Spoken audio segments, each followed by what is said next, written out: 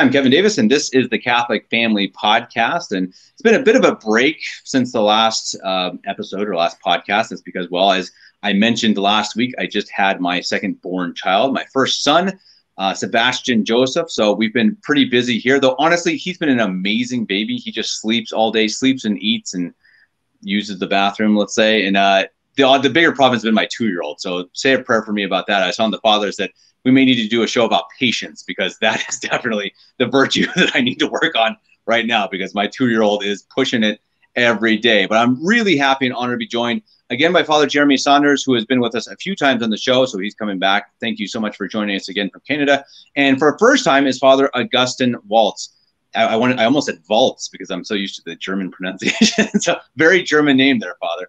But we're talking today about obedience, and we want to talk more of the simple form of obedience. We talked a little before the show that you can go on about this really deep, and you can talk about it forever in many different areas and different directions. But we want to keep it pretty simple, almost even based more towards children or the basics of obedience, because I think that's where we want to start, right? And Father Augustine, I would love if you could tell us a little bit about yourself, since you're new to the show. And then from that, you can tell us a little bit about the obedience that you have that you owe to the bishop and that you owe to your order as being a religious priest. So if you can tell us a little bit about who you are and a little bit about being a religious priest, that would be great. Yeah, so I joined the CMRI, and I'm a religious priest under the CMRI under Bishop Pivarunas, and just joined in 2011. I joined the seminary. And just a little bit about my background. I was kind of, weren't traditional right away, but eventually we came to tradition. And I had previously in 2008 gone and visited a seminary in Italy, the Institute of Christ the King, and just visited, just to see, discerning a vocation with them. And then I wasn't sure about it. And so I stayed with them 6 months over there, and then I came back. And then I was just kind of in the world for a while. But then as soon as we found Sedevacantism and Bishop Pivarunas in Omaha, I went and joined up. And then the rest is kind of history is for me. And then just as far as obedience, though, it sort of seemed like for me, the solution of my situation, because growing up in the world, and we know how the world is, and it helps you as far as religious obedience. You come under a common rule, and you follow, a common set of rules of observations and different things.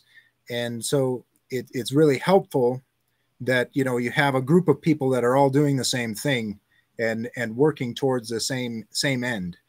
Because as we know, in the world, you can be led any which way, and that's with obedience and coming under the common rule and joining a religious community. You have that strength of the community to guide you, and I thought that was what I needed as an individual, and it really helps me knowing that I have that support, and that's why I think it's very important for Catholic communities. It doesn't necessarily come under obedience, but to have that support group of your friends and your Catholic communities surrounding you to really be that support to turn away from sin and the temptations of the world. And do you think, Father, I'm sorry, do you think is that a personality thing that makes it easier to be under obedience? Or, because maybe that's an unfair way to phrase it, but I think that some people have a harder time with authority or obedience than others. Was that something that was easy from you from the start, or? Well, for me, I don't know. I guess I'm maybe a little more easygoing, and so I enjoy that solidity. I think it's really the solution all around for people that need that direction. Then you can go and you can find that immediate direction. But then also for people that are very strong-willed, yet it still gives them that great opportunity to practice virtue and to ascend, the heights of spirituality, really giving that obedience. Because, that's the virtue is really about, the sacrifice of the will. And so we try to turn away from ourselves and we try to put on the new man. And so, it's I think it's very beautiful for everyone. It may be more difficult for stronger-willed people, especially when sometimes things don't really make sense to you, but you work at that, and that's the virtue, is you surrender yourself to, okay, this is God's will. I mean, and so that's what it all hinges on, is that submission. And I want to bring that, since you brought that up, I wanted to read real quickly from My Catholic Faith, which is obviously, I guess, a catechism for young kids. And it says, obedience consists not only in doing what is commanded by our superior, but in being willing to do what is commanded. One who grumbles and murmurs while doing what his mother asks him to do is not obedience. Not just your mother, fathers, also your superiors. And then it continues, obedience is a virtue only when one subjects his will to that of another for God's sake, not for material or natural motives.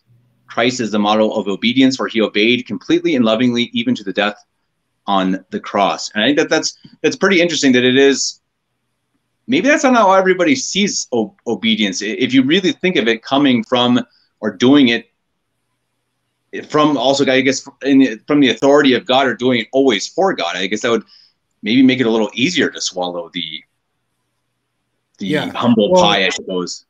Right. And as far as religious obedience, obviously, you know, that's what we're trying to do, is we're trying to really delve into that spirituality of Christianity, of really doing all for the love of God.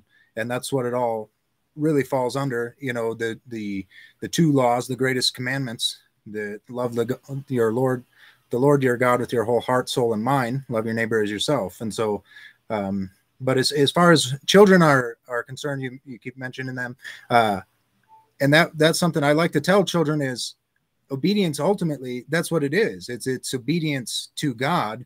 And especially now, you know, doing these little things, you know, trying to see obedience in, or trying to see the virtue in cleaning your room, or doing your homework, or, you know, the dishes, or all these chores that your parents give you. Well, it's even more about, you know, it is about that, giving that obedience and that due respect to your parents, but also forming that habit of being obedient to God.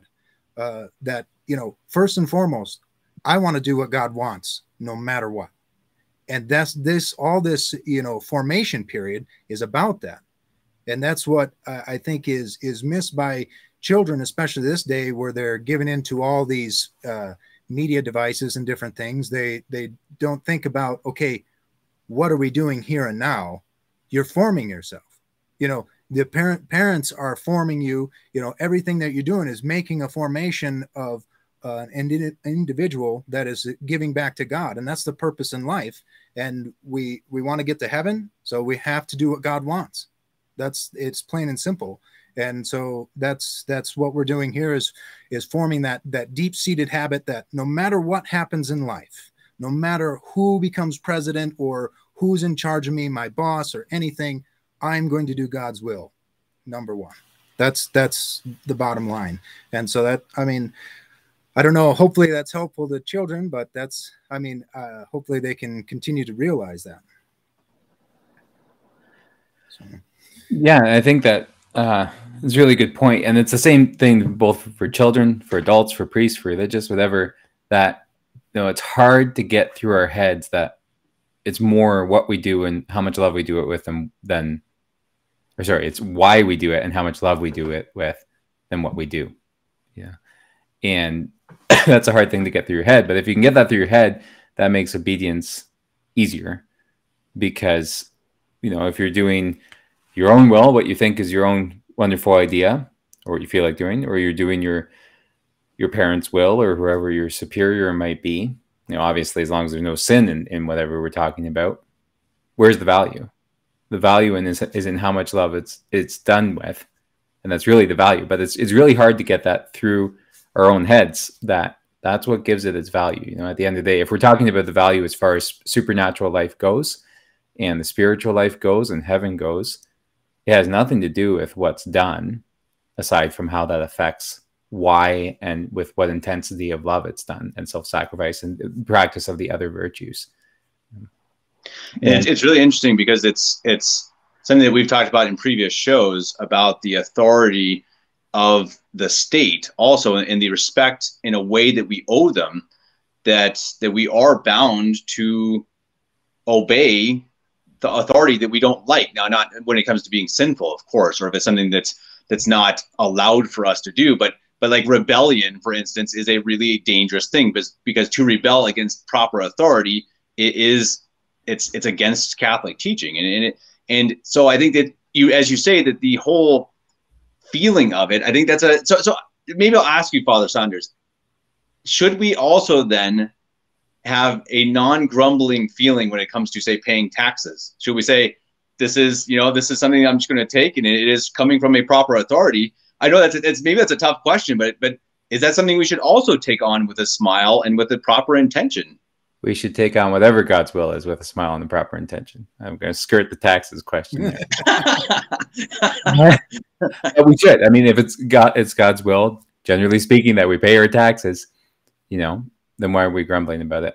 There's lots of unpleasant things we have to do that we're something. And that's what, it is God's will, and it's beneficial for us that we don't like it. Whether it's paying our taxes or, like Father Augustine mentioned, cleaning our room when we're kids, whatever it is.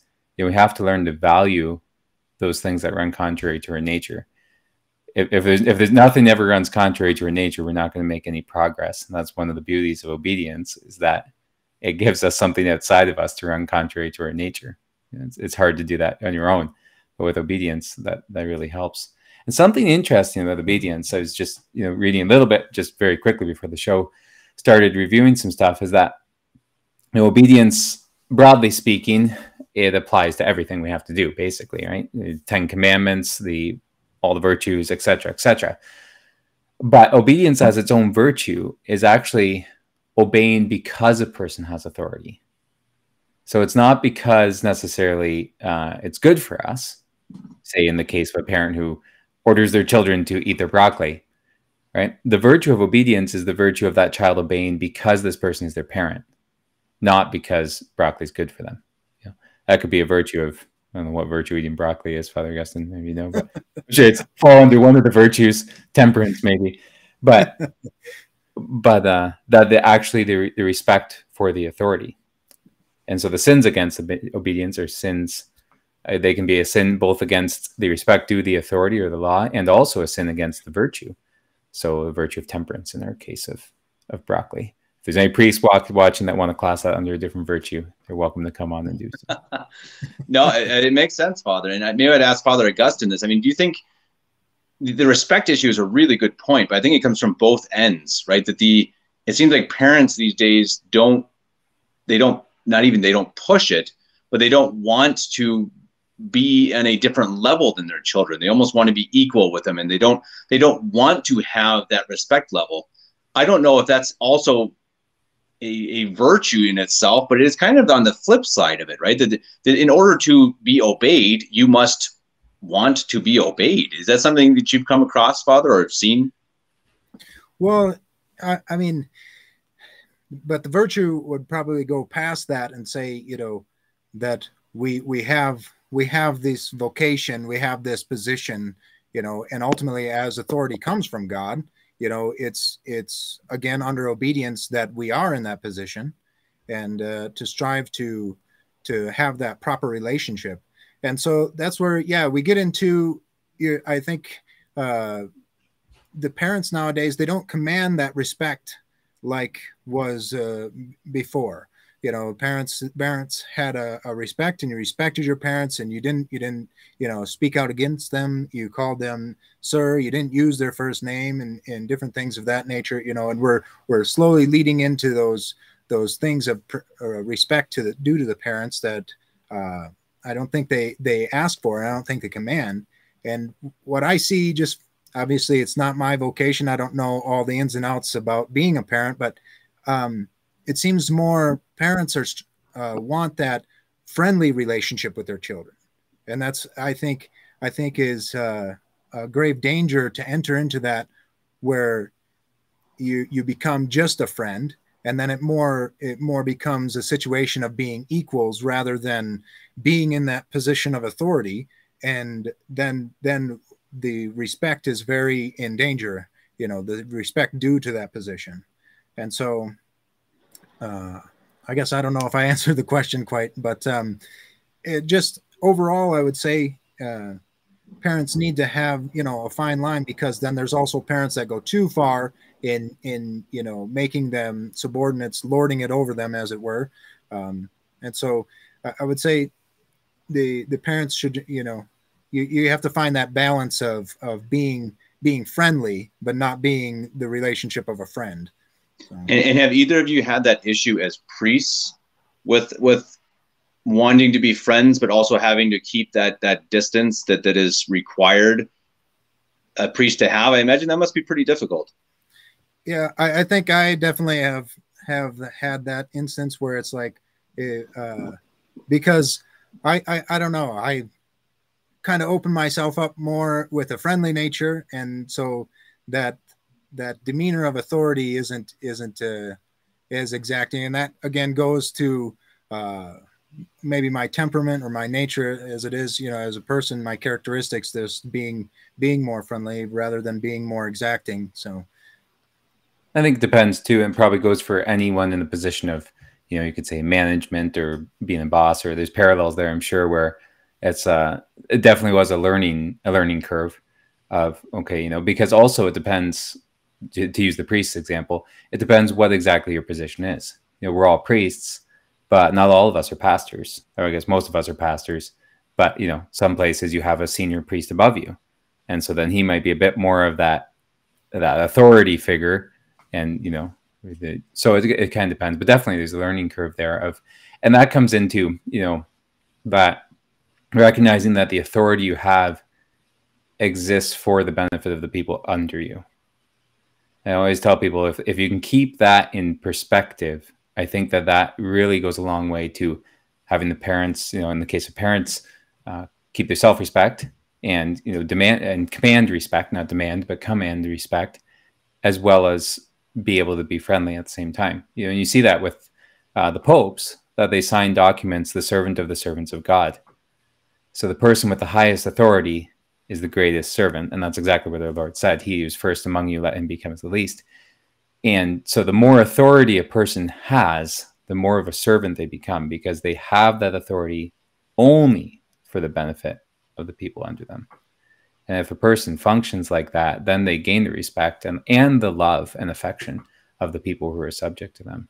Because the people learn that, hey, this person's only got my best interest at heart, and they're only using their authority. And if they understand that, even if they do it grudgingly sometimes, they'll still respect authority.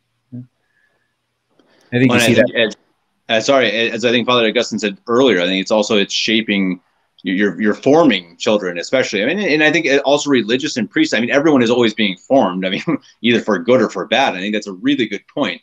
And I think it's a really good point to remember, especially for children or for parents. I mean, again, I got a 2-year-old, and it's a really hard time to say no and to punish her when she says no to me, because she's a little kid, you know, she's a little cutie. And it's like, where's the line? And it's hard. I can tell you, boy, I thought it would be easy before I was a parent. And now it's like, it's a nightmare. It's so difficult, but it's really important, because you see, she needs to be shaped. She needs me to tell her, you know, what is right and wrong, what she must obey and what she must not obey. And it's a big responsibility, but it is one of the most important responsibilities that any of us can have, I think, in shaping our children to respect authority. Because if they don't respect us, then they won't respect priests, and they won't respect God and themselves, ultimately. I think that's a big issue you see in the world these days. I think any teacher can tell you that if the authority isn't respected at home, there's not much the teacher can do at school. You know, it's incredible, even the very large amount of time sometimes children spend with their teachers. The tone is really set by the parents. At least that's been my experience and through life. That really depends what a person's home life was like. And yeah, with, you know, I don't envy you there, Kevin. That's why I like working with people who have the use of reason.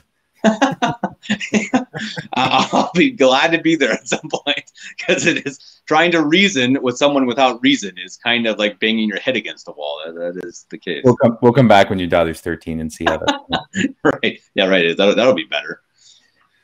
But to that point of formation as well, this has come up a couple of times in thoughts of mine, just that parents are no less, and I think it was in the marriage classes, the parents have a vocation of raising saints to heaven.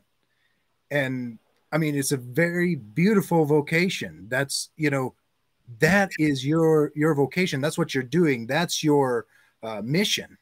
And in informing them, you know, the importance of having that obedience ultimately to God, and having that that respect due to authority, that all things come down. God allows everything that befalls us for our benefit, that we can live our lives to give back to God, and that's ultimately what it is. And so, you know, with that, they can move forward in doing it out of love. Like when you have times where you have to discipline your children, you know, because you love them, because you want them to be holy, you want them to be a saint, you want them to elevate beyond this mere material world that so many people have fallen victim of in our time. So I just would like to stress that it's a very beautiful vocation, and just to, you know, to realize the importance of it. That, and I gave a sermon recently, just on, it was on Mother's Day, on mothers, talking about just that the devil attacks the family because he doesn't want the heavens to be filled with men. He's very angry about that, as his sin was one of pride. You know, he wants to drag as many souls to hell as he can, and so he attacks the family, and so he attacks women and mothers especially to drag them out of that role, because he doesn't want that role filled properly. He wants more of a friendship role and everybody to feel good. But, you know, in that position of authority, that's the weight of it, is you have that responsibility to be the disciplinarian. But, you know, in your heart, when you're practicing it, it's out of love, and it's out of, you know, your obedience to God, and doing that due diligence to fill the heavens and populate the heavens that take the place of those fallen angels. So I think that should also be stressed. Absolutely, Father. And I think from my perspective too, it's something I've learned in the 2 years of being a father, is that in order to be respected, you have to be respectable.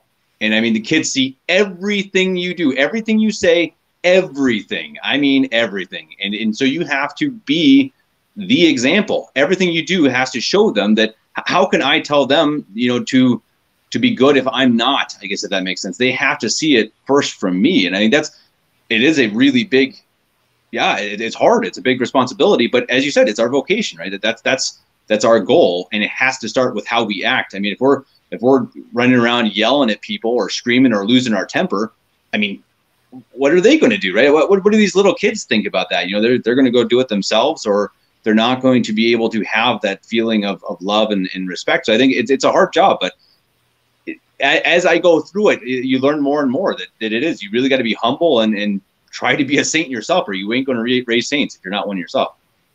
Typically. Yeah, tell those parents to stop laying on their back and kicking their legs in the air screaming. No, guys, this isn't helping. But I tell you what, though, after the last few weeks with my daughter, I've been this close to doing that. I'm not. That's barely exaggerating. Well, you know, I dropped by a parishioner's place the other day, and the daughter she's about 12, something like that, but she was at a distance, and I thought for sure it was the mother. You know, she's just at that same height as her mother, and everything about the child just replicate, you know, their walk, their gait, their mannerisms. You know, I'm sure that mother never told them, you know, you should walk with your shoulders bent just this way, or with this posture, and you should use these kind of hands gestures. And, you know, like you're saying, the kids replicate more than by what you tell them, by how you act, how it's behave. Yeah, absolutely. And so Father Saunders, I'm going to switch topics a little, same topic, but a little bit different area, and ask you, and maybe not why you chose to be a secular priest, but why, what's the difference, or what's the word? How much obedience do you owe Bishop Peperunas, who of course ordained you a priest, but you are not technically directly under, or you don't have to owe him obedience? Is that right? I I think he's trying to escape the issue here. Oh, well, that was good timing. Good timing to freeze there. Oh man, Father froze right when I asked him a tough question. All right, let's bring him back on. But maybe we'll just have to ask Father Augustine can answer for him maybe. So Father Augustine answered for Father Saunders. Why exactly? Did you hear the question, Father Saunders? I did, and that was not deliberate.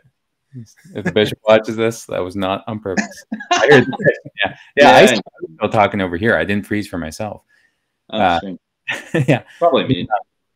Yeah, no, I do owe obedience to the bishop. I am directly under him. But it's in regard to my priesthood. So as part of the ordination ceremony, actually, where the priest puts his hands inside the bishop's hands, and the bishop closes his hands around yours, and he says, "Do you promise me and my successors obedience?"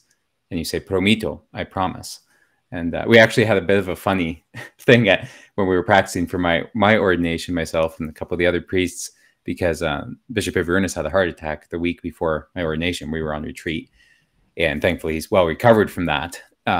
But Bishop Davila graciously came up and did our ordinations for us. So we're going through the practice for the ordination. We get to the Promito part, and Bishop Ivernus says to the assistant priest, make sure they promise obedience to me, not to Bishop Davila. Right. We had to use the proper wording in the ceremony. Right. It's to your bishop. Yeah. So interesting. Got a chuckle from everybody. Right. Yeah. So my vow of obedience, you could say, or my promise of obedience in the ceremony, like Father Augustine's, the religious, theirs extends to everything in their life. Right? Every aspect of their life is then the vow of obedience. For the secular priest, it extends to everything concerning my office as a priest. So what you could call private affairs, I suppose if I wanted to hang a certain picture on my wall, the bishop, I suppose my promise of obedience wouldn't extend to that. Now, if he asked me to, I would.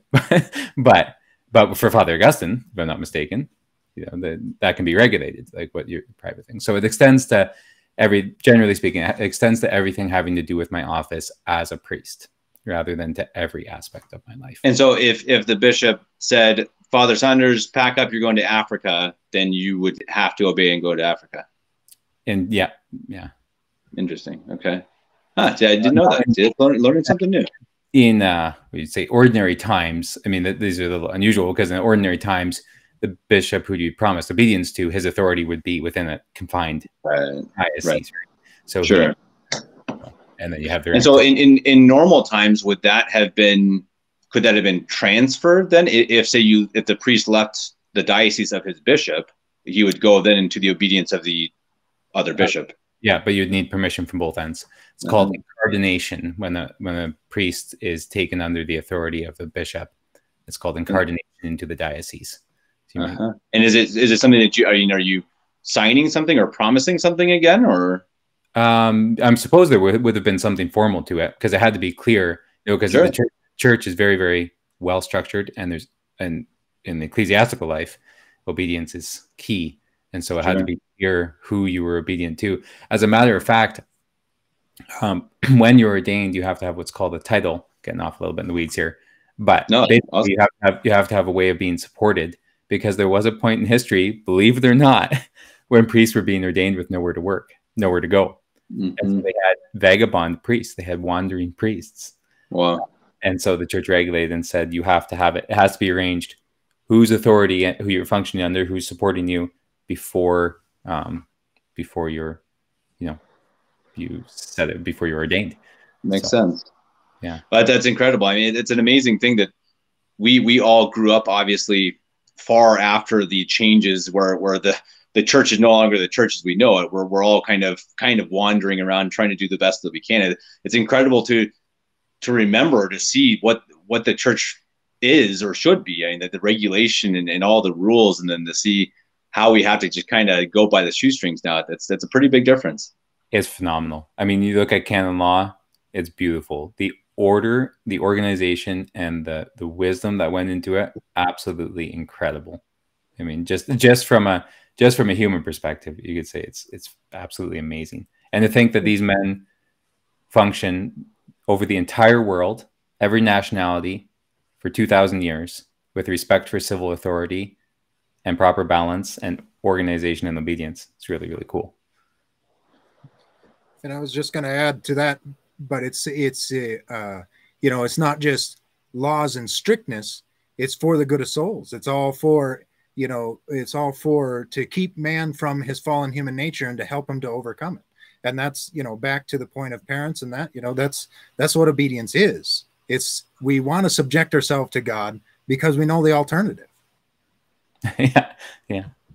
Right. The rules, that's one of the beautiful things I find from the church, that many, say, Protestants would complain about it. There's so many rules and you have to do this, this, and this. It's like, well, yeah, but I mean, what's the goal, right? The goal is heaven. And if these rules help us go to heaven, I mean, isn't this a good thing? And I think the more I learn about the faith and about the rules and about what the church teaches us, it all also practically makes sense. I mean, there is a reason. Look at society again. When society, starts to fail in terms of obedience and respect, society starts to fall apart. And there are many other things society is falling apart with, obviously. But look at the family. Look at everything's a mess. Look at mental health disorders, and a lot of it's because, well, maybe they didn't have a father, or they didn't have a mother, or they didn't have a proper household and a proper family dynamic.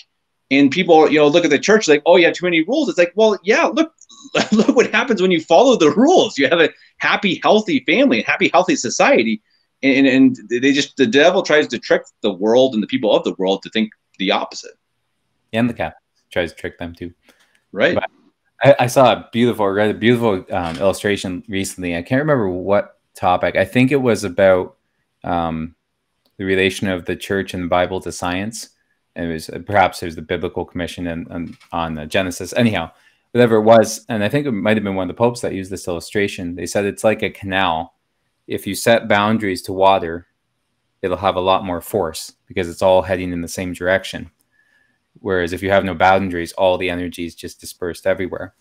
And it's likewise with the church and with the laws of the church and with God's laws, that if we stay within the boundaries established by law and by good law, then society actually becomes more productive, more successful, more of a success on the whole, because the energies are no longer wasted in doing things which are immoral and consequently a waste.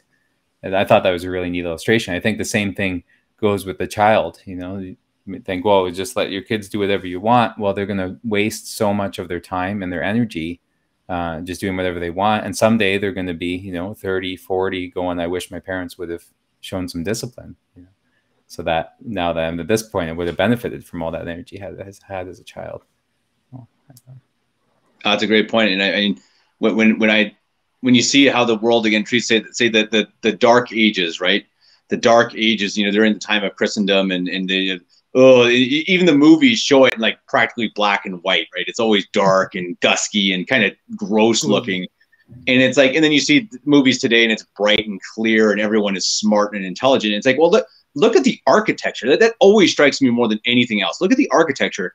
If you come to Europe and walk around for a minute and see the things that were built in the 1200s that still stand perfectly and look amazing, and then you look at the garbage that we're building daily, it's just like, you just see again, it all works together. This idea of, being in it for something else. And these structures also worked and were built because men put God ahead of themselves and put the society ahead of themselves. And it's now everything's quick and fast. And how do I get it as soon as possible? Because they put themselves ahead of everything else. And I think that further generations are going to look back and say, the Dark Ages, well, let's see, 1900 until,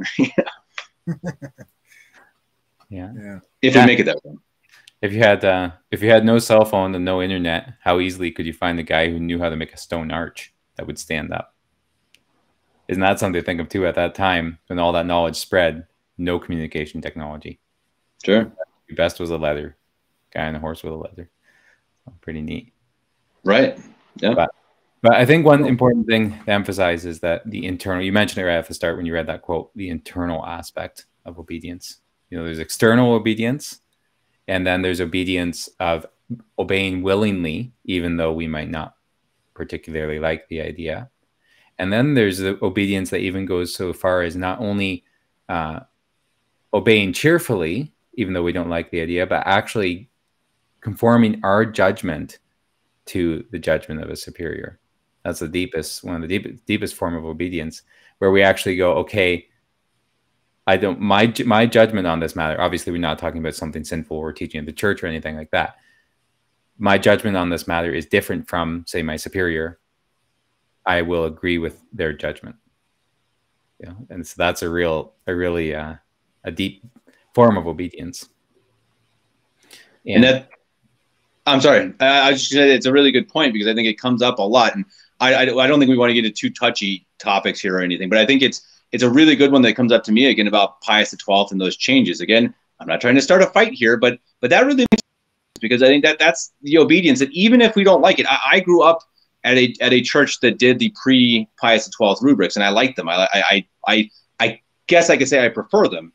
But now I'm with a CMRI priest, and I'm with a bishop who absolutely follows Pius XII in obedience, and I absolutely follow my priest and the bishop in obedience. And I'm not going to grumble about it, even if I grew up otherwise. And I think that's a really important thing to remember too. And I guess it gets really difficult as you get into doctrine and dogma and what you have to obey and whatnot. We'll save that for another show. We'll bring on a couple of the older priests as the heavy hitters for that one. But it's really a really interesting topic, I think. And do we want to go into? We've already gone 36 minutes. It's pretty amazing. Do we want to talk about the limits of obedience? Where to be careful? What do we have to know? Where we don't have to obey. Is it simple enough just to say, don't do anything sinful? Father Augustine, maybe you want to answer that one? Yeah, I would say, with obedience, we want to always be pleasing to God, obviously, in everything that we do.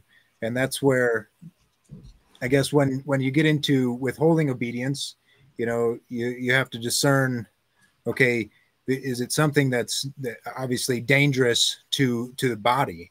Even in those situations, that would be still under under sinfulness. And so that's where, we don't have a complete blind obedience, but we still, we don't lose our rational nature. We don't lose, reason. We don't just throw that to the wind. We use our reason. Everything that we have is a gift from God to be used for his glory. And so, as far as, when we have to withhold obedience, I think, that's why we always point to, okay, something that would be sinful. And I think even under that would be something that does harm to body or somebody's life or their reputation. Those things as well, I think would come under that. Father Saunders, you want to add anything to that? I think just generally speaking, like you said, we don't want to get too particular. And the reason for that is that it can be easily misunderstood because it can get into a lot of details. But I think that another important aspect is that each authority has its domain, right? And so there's a limitation not only from the aspect of how far does obedience extend, but there's also a limitation on the aspect of how far does authority extend. Just a really simple example. I'm in the States or I'm in Canada and Father's in the States. So, the president of the US has no authority over me, but he's in that country. So there's authority there, right? So there's physical limits, there's moral limits, etc. So that's something I think as well to consider. And then, like Father said, it's harmful or sinful. And also I would say that a person can end up in situations where they have pretty severe qualms of conscience about obedience, because sometimes you end up with people wielding power who shouldn't have it, who abuse it, who misuse it, that type of thing. And I would say consult a competent priest because they don't want to give anything that's going to be misunderstood. But I know of instances where people suffered for many years, and then they were finally got the direction and the instruction they needed on the obedience in their situation. So it's not a free. Yeah, and I think that's really nice that you said it, because I think that there are a lot of things that are very complicated. You can't cover it in a podcast. You can't just blanket statement everything. I think that's important to remember. I mean, it's important to remember why we have the church, why we have priests and bishops. That they're to help us, right? They're our guides, our shepherds to heaven, and obviously, of course, to offer the sacraments as well. But they're also here to give us this advice and personally and privately. I think that is, for these types of touchy topics, is a better idea in general than, again, laying out judgment on a YouTube video. But no, I think that's well said, Father. And I think that I think that covered it well. I really appreciated how we started more towards the kids, because I think if we approach it more simply, maybe it'll be easier for us to, I don't know, to follow, to comprehend. I mean, I find that whenever I read my Catholic faith, I feel a little more comfortable in my faith. Honestly, I know it's a kid's catechism, but it makes me a little bit more like, wow, okay, I do kind of need to know this basic stuff that I haven't read in 20 years, and it's highly recommendable. Yeah, absolutely. I mean, it's the truth, right? Whether it's written simply or at great length, it's the truth. And if you base your behavior on the truth, then you're going to have peace. It comes down to that. I also just one more. Of course. When it comes to kids and motivating them to obey, it really stuck with me. I remember when we were studying moral theology in the seminary, it said, never underestimate how high a motive a small child can be motivated by. So don't think that just because they're little, they can't be motivated by the salvation of souls, or by, saving souls from going to hell, or by making up for, what hurt Jesus. And kids can be motivated by the highest spiritual motives that there are. And they're actually, in some cases, maybe more capable than us. And you see that with Our Lady, right? Who did she come ask reparation for? Lucia Jacinta. So with your children, or with anybody's children, for parents with their children, remember that your children are capable of very high spiritual motives. And I think that goes back to, the seeing the catechism and how it's the truth, and it's very simple and anybody can understand it, but yet it can confound the most complex minds. And I think that's how also we have to know ourselves and to develop our own spirituality based upon that. Okay, are we simple? Keep it simple.